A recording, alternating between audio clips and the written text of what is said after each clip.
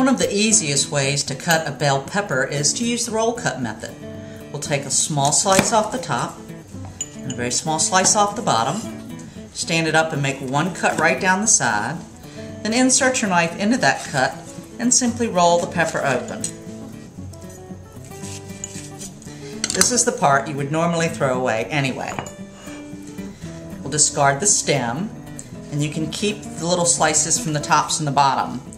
Now, to deal with this larger piece, should you wish to get rid of these ribs, you can do so by just sliding your knife along the rib, making sure to keep your hand away from the sharp side of the knife, of course.